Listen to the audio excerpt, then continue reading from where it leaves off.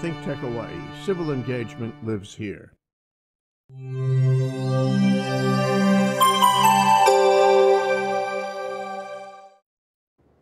All right, the 1 o'clock block, Asia in Review. I'm Jay Fidell. This is ThinkTech, and we like to think globally. That's why we want to talk to Russell Honma today. He is the author of the APEC Master Plan. Welcome to the show, Russell. Thank you for coming down. Well, thank you, Jay, for inviting me again. You know, this is a good subject. As you know, next week there's going to be an APEC conference in Moresby, Papua New Guinea, and I know all the leaders are getting together already. It starts up from November 12th through the 18th, and the APEC leaders are going to be getting together on the November 17th and the 18th. And I believe this year our President Donald Trump will not be attending, so he's asking our Vice President Mike Pence to attend. Mm-hmm. And besides the APEC, there's going to be a East Asia Summit. And there'll be an ASEAN 6 summit going on as well afterwards. So not in the same place. Not in the same place. They have their own venues. Yeah. Yes, sir. They have their own little venue. Okay, for those who don't know what APEC is, why don't you tell them, Russell? Well, APEC is, you know, I did a few shows in the past with yourself, Jay, you know, when I did come up with my APEC master plan. If you can Google me, there'll be all the listing of the APEC shows that I did with the ThinkTech Hawaii. But APEC is it's called Asia Pacific Economic Cooperation, and it involves 21 countries. And as you know, the first one that we hosted in the United States was in 1994 when President Clinton Bill Clinton was a president, and we had it in Blake's Island in Washington by Seattle. And after that, we formulated the following year, there was APEC National Center in order to get all our U.S. corporations together, especially our multinational, our 50 blue chip corporations are part of our APEC sponsors. So they're going to be one of our, with the U.S. Chamber of Commerce. So we have a lot of clout in terms of not only for political policy, but in terms of business, how we can penetrate into Asia Pacific region to do business for import, export, financial investments as well. Well, great possibilities. So you say 21 countries, and these are Asia Pacific countries all around Asia Pacific, yeah? Yes, basically, and we do have some North American, like in South America, we have Chile, we have Peru, we have Mexico, and Canada is a member of APEC. I know all other Latin countries are looking into, want to be part of the Asia Pacific region. If you're on the Pacific, you qualify, no? Yeah, that's up to the leaders to decide when they have their board meeting or with the senior but 21 officials. Has been the number for quite some time, yeah? Yes, it's been that way. I know that India wants to join in as a 22nd APEC country really? Right now, because they got a population of almost as equivalent to what China has, 1.4 billion people. And China's a member of APEC. Yes, they're a member of Japan, Korea, we assume that. Yes. And Taiwan, is Taiwan a member of APEC? Yes, Taiwan is a matter of fact, Taiwan wants Taiwan, Hong Kong, even they're under that one China policy that China is trying to push, but we give them a seat with Hong Kong and Taiwan, so they have a voice so they can be sovereign in certain ways. One very interesting aspect of APEC is that the venue rotates among the 21. So, right, every year it goes to a different member. And you only get to host it once, any given country only gets to host it every 21 years. Am I right? Not necessarily 21 years, but depending on the capability of the countries, if they're willing, want to sponsor again. And last year it was sponsored in Vietnam. Prior to that, we did it in Peru, and we did it in Philippines, Indonesia, and China hosted as well, and we in Russia as well. And in 2011, we hosted in Hawaii. I remember that well. And that was really a very interesting experience for us. That's the time when we're talking about we want to make TPP, the Trans-Pacific Partnership, as one of the requirements under the Bogart Doctrine, where by year 2020, we want to have all Asian Pacific region with the 21 country APEC to have a free trade area in the Asia Pacific region. So we wanted to use TPP as a driving force. And expand TPP to be as big as APEC. No? Yeah, but unfortunately with our current presidents and with the new administration, we withdraw from TPP. So I think they're kind of looking at RCEP as a means. But I know that just the 11 countries of the TPP members decided they want to proceed, and they ratified it within their parliament without United States being members. So by end of December 30th, they're going to start implementing the new TPP. It's called Comprehensive Progressive Trans-Pacific Partnership. Let's dwell on that for a minute. What's the difference between TPP, I mean, assuming it was realized as originally contemplated, and APEC? Are they the same kind of organization? What's the difference? Oh, it's a different concept of but you know, they want to use the same kind of platform because the TPP members are part of the APEC members. Mm-hmm. And but in the trade and facilitation, in trade and commerce wise, most of the time we go through our United States, like in our case, we go through our United States Trade Representative's office. Any trade agreement we make within different foreign countries, it's under the USTR's requirement, or they justifies the means. And from there, we take it up to our Congress to ratify it. It's a treaty. It's an international agreement, right. And it's at the level of a treaty. So TPP, Trans-Pacific Partnership, that's the concept is a trade agreement, yeah? Yes. And so if I have a tariff war going on, I probably don't want to be part of TPP, no? Because that's inconsistent, isn't it? Well, actually, right now, what's happening with like we just finished the NAFTA, they call it United States, Mexico, and Canada trade agreement. Right. And it's the same kind of format, but that's a multilateral because it's not a bilateral. You're using 2, 3, or 4 more countries. But in TPP case, we have 11 countries. Yeah. If the United States was a member, we have 12 countries. So yeah. It's like they having the same kind of terms and condition, and they want to work out the bilateral first. So if you look at my master plan that I drafted back in 2000. This is a state master plan for APEC? Oh, actually, this is the APEC master plan drafted for our for the APEC organization to follow as a guidelines, and based on that, and in certain segment of the master plan, I mentioned about the free trade agreement, and all countries should do a bilateral first, country to country. Then there's no misunderstanding of what the terms and conditions are. Then from there, they can go into the multilateral, yeah. And then they won't be able to supersede certain things because the bilateral will be a stronghold. And I think maybe that's what Trump is trying to do, is he's trying to strengthen the bilateral side. And then from there, eventually, he'll go into the multilateral. And I know that he's interested in rejoining the TPP again after he goes through the bilateral with country to country. Yeah, okay, so he wants to get an advantage on that country, and he can negotiate what he thinks is a better agreement. But right now, we're in a trade war with a number of countries in Asia, especially China. And we don't have agreements with them. We just have tariffs. Yeah, that's too bad. So the question really is, does APEC include this kind of trade agreement, or is APEC involved in different kinds of issues? It's economic. That's part of its name. Yeah. So what is the economic? I love this question. What is the APEC? What is the economic in APEC? What is it? Well, actually, they're so diversified, you know, it's not only for trade. Trade is one of the issues in terms of import-export of moving goods and services, and they want to come up with a harmonizing trade and facilitation kind of measure.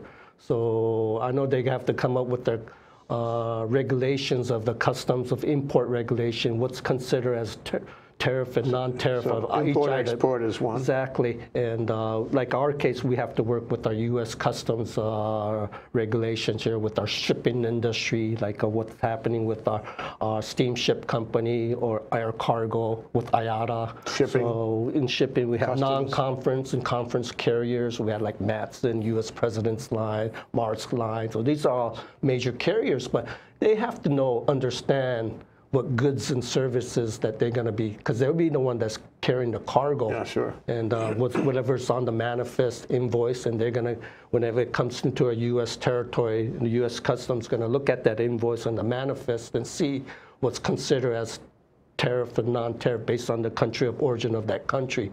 So whatever trade agreements that we make with the USTR's office, the U.S. Customs got to make sure that it's, we're in the same Okay, scope. so APEC is interested in those trade agreements.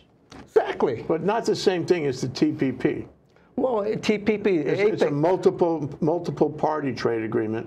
But APEC is interested in trade agreements in general. Is that the idea? actually APEC, like I said before, with the Bogar Doctrine in 1994 in Bogar, Indonesia, that's when all the leaders got together and decided that we need to come up with some kind of free trade area for Asia-Pacific region. It's like coming up with a free trade agreement. Yeah. So each country, all those 21 countries should go have some kind of understanding of bringing up the free trade issue with the free trade agreement with those 21 countries. Free trade and tariffs are 180 degrees inconsistent. Exactly. So worldwide, we might be the only countries that's been having that protectionist kind of movement right now. Before that, with our past administration, we're into the free trade. So doesn't this undermine APEC in general? I mean, the reality is that they'll have the meeting.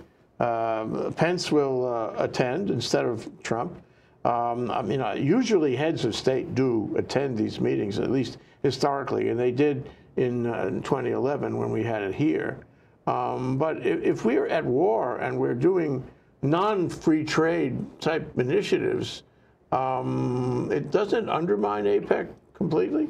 Well, actually, they're making a lot of adjustments. They understand what our current administration is going through with the bilateral trade agreements, and besides having protection of putting tariffs on it, and maybe try to see what kind of squeeze play that we can play. And a good example, what we're trying to do with China right now, we're giving all this kind of tariffs kind of a war, and we want these trade officials to come up to and come up with a better deal. So they're gonna have to negotiate something, so or else what's happening right now, everybody's kind of leaving. China's gonna be the big loser on this, because a lot of investments are leaving their country.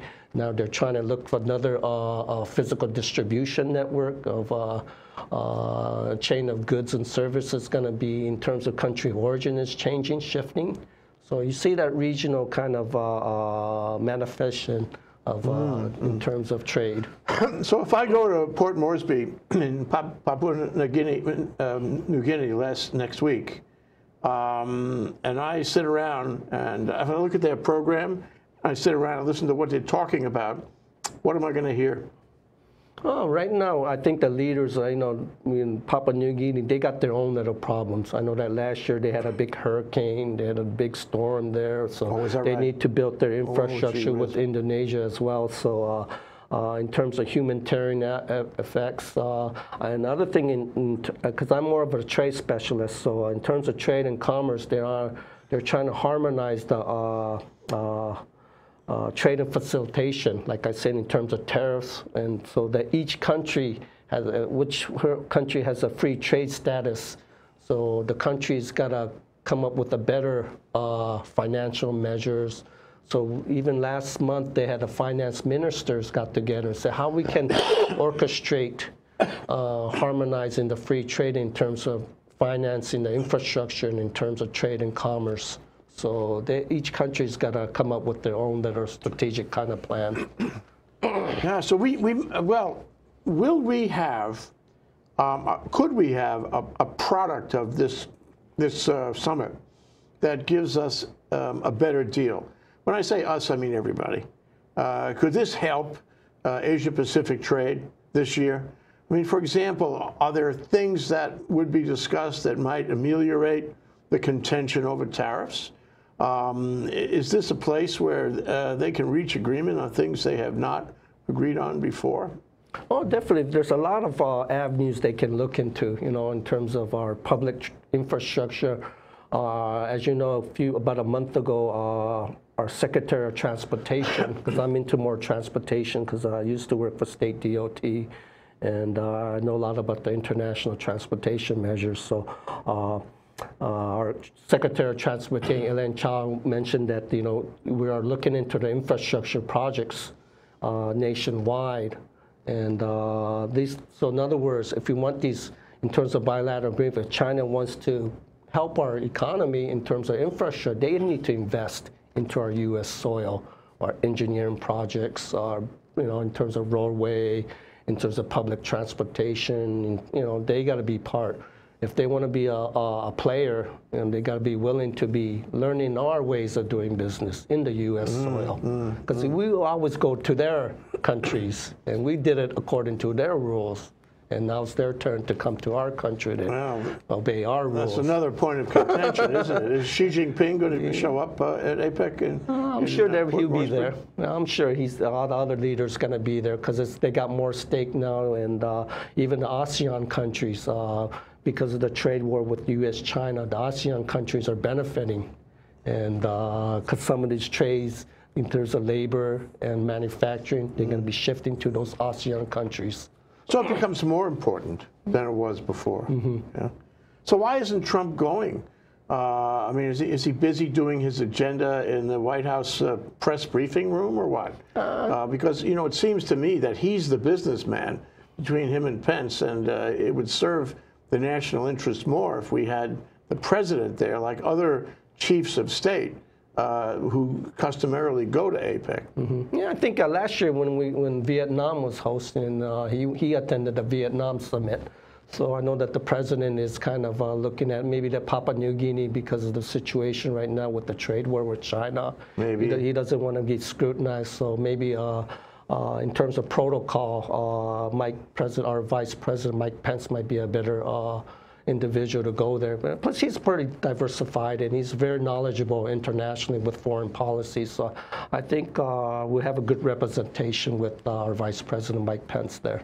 And our Secretary of State, Mike Pompeo, is going to be there in our USTR's office. USTR's office. Well, I hope they make some progress, and I hope they ameliorate some of the contention. But let's shift for a minute to Hawaii. Okay, you're a Hawaii person. You were here when you wrote the APEC Master Plan. You certainly participated in the 2011 APEC Summit here that took place. And you're following it closely as anybody I know, year to year, summit to summit. But I don't hear it from a lot of people. I don't see it reported in the press. Even in international organizations, it doesn't seem to be discussed. Now, people have said for years and years, for generations and many decades, that Hawaii should be the bridge to Asia. Hawaii should be the Switzerland of the Pacific. Hawaii should be connected to both sides of the equation. Shouldn't we be doing more, Russell? Don't you think that Hawaii has to do more to achieve its destiny as the business center of the Pacific, don't you think? Yeah, definitely. I think it's in terms of education, realization of our leaders here locally. I've been bringing this up to our legislature, our young leaders that's coming up in our political standings here, and even with the Chamber of Commerce, with the young business leaders, that we need to get more internationalized. Even with our media, our reporters, a lot of them are my Facebook friends, and I gave them a lot of my correspondence to our major networks here and let them realize what's happening globally or in terms of Asia-Pacific region. So I noticed a lot of these reporters are getting more akamai here, and they're realizing what's happening internationally. So I'm kind of pleased that some of the reporting of the news that they're doing, there's a lot of more international news in Hawaii. I wish that were happening, but if I look at what's offered on television, for example, which is a way a lot of people, if not most people, get their news these days, I see the Trump show every day, and during the morning, evening, and night. I say to myself, that kind of thing is really not constructive for the country.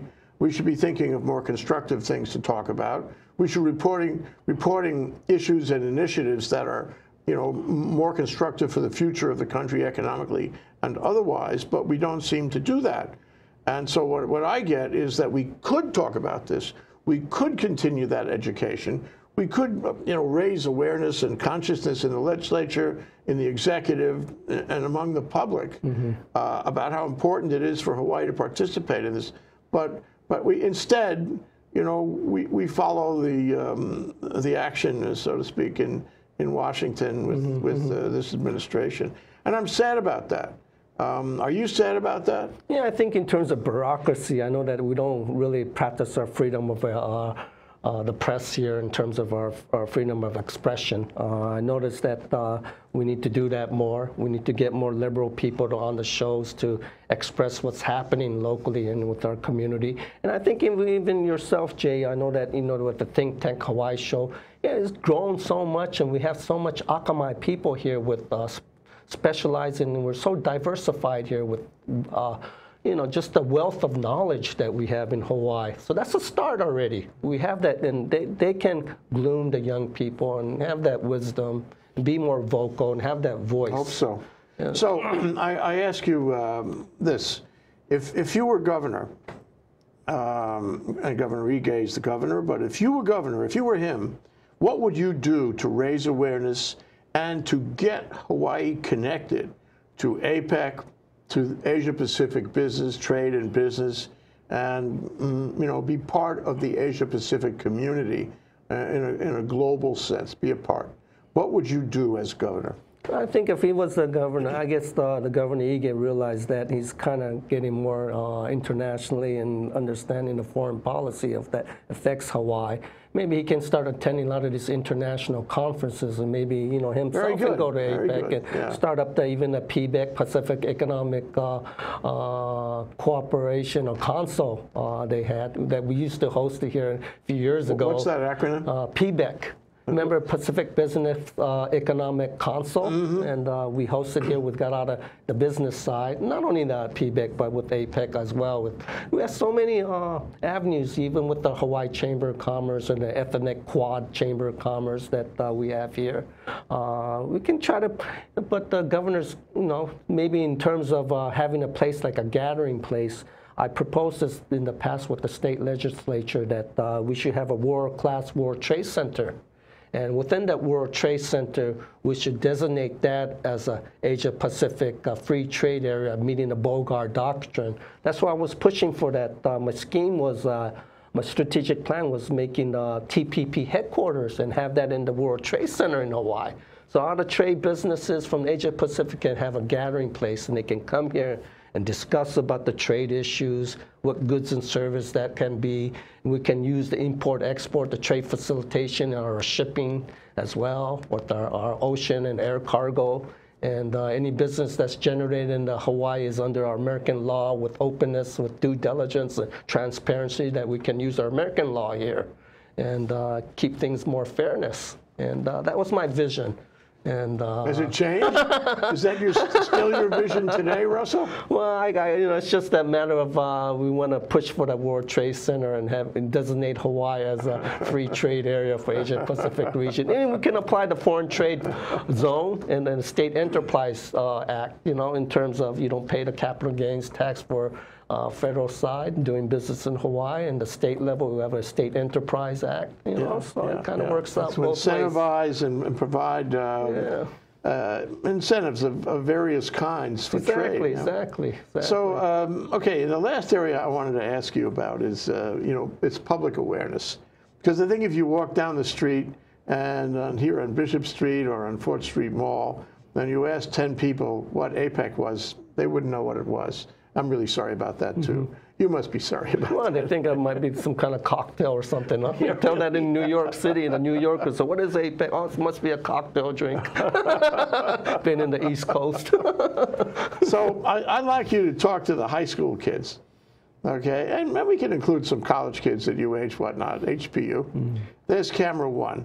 What would you tell them, Russell, about their duty as, incipient citizens of this state and the business community in the state, concerned about the future of the state economically?